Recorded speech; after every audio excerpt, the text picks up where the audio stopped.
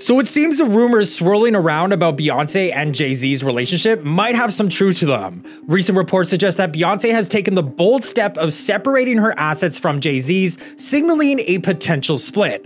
For years, speculation has been rife that their marriage was more of a strategic partnership than a love match, with some suggesting it was orchestrated by Jay-Z and Beyoncé's father, Mathew Knowles, to boost their respective careers. Now with Jay-Z embroiled in legal troubles alongside Diddy, Beyoncé seems determined to distance herself from any fallout. She's reportedly working hard to protect her own interests, making moves to separate her assets and brand from Jay-Z's.